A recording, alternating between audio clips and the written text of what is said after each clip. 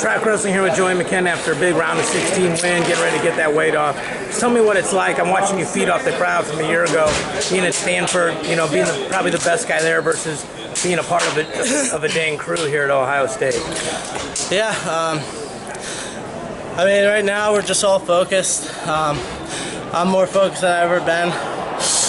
And really, you know, I'm just trying to go out there and put on a show for myself and the fans, and you know, wrestling not only for myself but for my team. Trying to leave all the points out there on the mat, do as much as I can for the team. Feels good. Feels good to be surrounded by guys like this, push you every day. It's just good culture, great environment.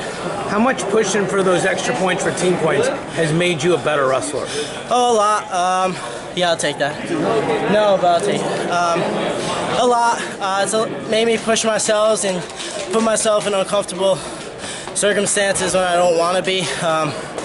You know, I could have rode out a 14-0 win, riding time, whatever, but you know, it's about putting yourself in those dark places and coming out of them.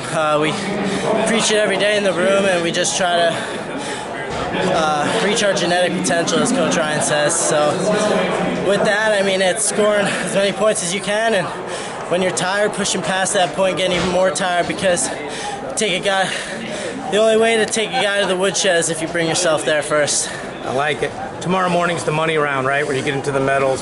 After you get that weight off, what's the mindset going into that match? Just relaxing, just controlling the controllables, leaving the rest in God's hands. You know, I thank Him, pray to Him for every match. So really just stay relaxed, rest up, get ready for the next round. I'll let you go cut that weight. Thank you. Good luck tomorrow.